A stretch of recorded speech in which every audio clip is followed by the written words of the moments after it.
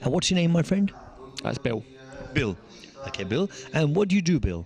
I'm a medical engineer. You're a medical engineer. Are you from England? You're English? I am, yes, yeah. Okay, fine.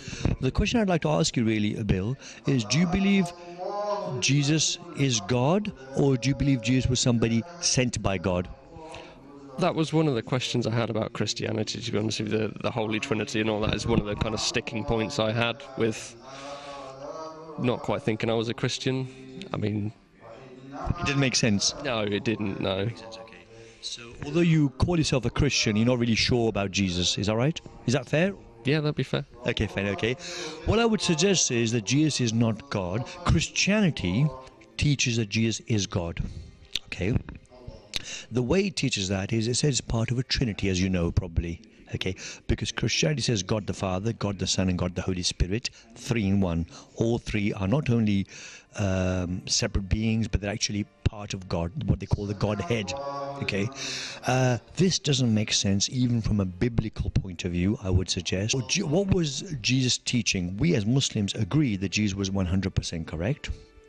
Jesus, you see in the Bible, went into the Garden of Gethsemane, Bill, and he put his head on the ground and prayed. It says in the Bible. Or he fell on his face and prayed. Who prays like that today? Man. Yes, but which religion prays like Jesus by putting their head on the ground? Muslims. That's right, Muslims, my friend. And Mary, the mother of Jesus, and the other female followers of Jesus, they used to cover their hair and wear loose clothing. And what I say to people is, if you saw Mary today, hypothetically, and the female followers of Jesus, the disciples of Jesus, say here in West London, in the High Street, what religion would you think they were? I think they were Muslims. You think they were Muslims. Islam is the word submission to the will of God. A Muslim is a submitter to the will of God.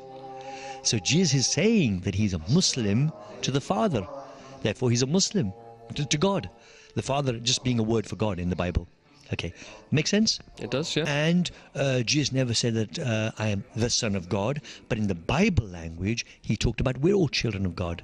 And this is what it says in the Bible. Blessed are the peacemakers, they should be called the children of God. As many as are led by the Spirit of God are sons of God. Clear evidence in the Bible. And also, in the Bible, he taught us to pray. He should have taught us to pray, God's Father in heaven, hallowed be thy name. That's how Christians should pray, if Jesus was the Son of God. But he didn't teach us to pray that in the Bible. Jesus told us to pray, our Father in heaven. That means not only Jesus' Father, but our Father, which means that God is the Father of all human beings, which means that God does not have children, but that's a father-child relationship. That's what he's talking about. Make sense? Makes sense. Okay, fine, brilliant. Now, this book, the Quran, we believe, contains the word of what the Bible calls the Father, which is Almighty God, come down through the Holy Spirit, or Ruhul Quds, collected together by human beings to form the Quran. Okay. Now, as a scientist, I would like to tell you, what do you think about this, please, if you don't mind, because you're a medical engineer. The Quran contains, this Quran is an absolutely amazing book. I would say, obviously you'd say that when you're a Muslim, but I'll tell you why. The Quran contains many scientific statements. Okay, embryology, you know what embryology is? Yep, you're a medical physicist, is that right? Medical engineer. You're a medical engineer, so you know what embryology is. Embryology is how, of course, for our audience, it's how a baby is formed inside the womb of its mother. It's described in detail in the Quran. Professor Keith Moore, have you heard of him at all? I have done, yeah.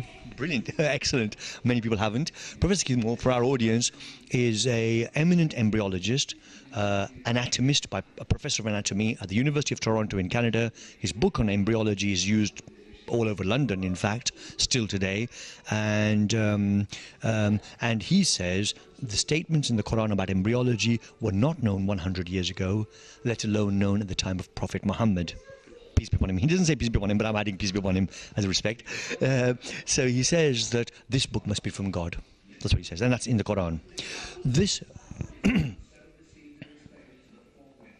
The Quran also contains a description of how the universe started with the Big Bang, which is now accepted by all physicists, really, majority of physicists, and it was discovered very recently. The Quran also describes how the mountains are constructed. The Quran also describes how the formation of clouds happens and the water cycle works. The Quran also describes the universe as expanding. The Quran describes how pain receptors are in the skin. The Quran also describes many other things. And yet this book, Bill, is a book which is 1400 years old. Okay, isn't that quite amazing? That would sound like a miracle, yeah. Yeah, miracle, okay. The Quran has remained unchanged for 1400 years. It's exactly the same today. And this is not my opinion or the opinion of the Muslims. This is the opinion of atheists, Christians, Jews. Everyone else agrees the Quran has not changed for 1400 years. Exactly the same book in the Arabic language. Obviously in translations, people can translate into whatever they wish, whenever. But in the Arabic language, the Quran is in Arabic, is exactly the same all over the world. Okay. It's a book that's easy to memorize, and millions of people have memorized the Quran off by heart. So therefore, you can't easily change the Quran. In fact, you can't change the Quran. People who have memorized the Quran would know it straight away. They say, excuse me, that word shouldn't be there. It makes sense? Yep. Okay. And this is memorized by millions of people all over the world. It contains a challenge from God. God says in the Quran, God says in the Quran that if you have doubt, I'll tell you the exact words in the Quran, translated into English, of course. God says in the Quran, if you have doubt in what we have revealed to our servant, Muhammad, peace be upon him, then produce a surah, a chapter like it, and call your helpers, your witnesses, besides God, if you are truthful. And God says, if you can't do this, if you can't take up the challenge, if you can't do this, and you can never do this, then fear the fire, the fuel of which are going to be human beings and stones, prepared for the disbelievers. Now, this is a statement in the Quran. So this challenge is there, and this challenge has stood for 1400 years. No one has been able to produce 3 sentences in the Arabic language which match the eloquence, the language, the style and power of the Arabic, and also the scientific statements, and plus all these other characteristics. Okay, and now also, if someone wrote that in a book, as you know as a scientist, if someone wrote in a book of science, this book is so brilliant, no one can write 3 sentences like it. Okay, I challenge anyone to do this. It's a very arrogant statement to make. It would be, yes. Very arrogant statement to make. No one can write 3 sentences like my book. It's an amazingly arrogant statement to make. However, if God says it, that's fine. He knows the future. Okay, now, okay. This book contains God's challenge, as I've said. This book was given to a man who could neither read nor write. Prophet Muhammad could not read or write, peace be upon him. That's adding more evidence now. Its words have the effect of changing people's lives forever. The Quran does not contain a single contradiction, even though it was revealed over 23 years. Okay. God says in the Quran, have they, the non-Muslims, I'm translating English obviously from the Quran, Arabic, have they not considered the Quran? Surely if it came from other than God, it would contain they would find in it many contradictions. When you add these up, would you agree the Quran is quite an amazing book? It is quite an amazing book, considering the time it's come from and what it's revealed, yeah. Yes. Would you say that it's a book that's beyond the human ability to produce? Yeah. So it's a miracle? Yeah. If it's a miracle, that means it's from God. So can you accept that the Quran must be from God? Yeah. Okay. And the Quran says that the Prophet Muhammad is from amongst the messengers. God says in the Quran about the Prophet Muhammad, peace be upon him, Innaka laminal mursalin. Certainly you are from amongst the messengers to the Prophet Muhammad. That means he must be a messenger of God. If you agree that the Quran is from God, then the Quran says Muhammad is a messenger of God, then I would suggest you should accept Muhammad as a messenger of God. Are you prepared to do that? Yeah, makes sense. Okay. Now, if you accept that, then really you're a Muslim. Your beliefs are Muslim beliefs. You believe that there's one God, almighty, all-powerful, all-seeing, all-hearing, and He alone should be worshipped. Bill, would you agree with that? Yep. Okay. Would you agree that the Quran is the words of Almighty God from what I've shown you and from what you've already heard, your own experience? Yeah. Would you therefore agree that Muhammad, peace be upon him, is a messenger of Almighty God? That makes sense, yeah. Then you're a Muslim, my friend. Okay, so you say the words now. In English you say, I bear witness. I bear witness. There is nothing worthy of worship except Allah. There is nothing worthy of worship except Allah.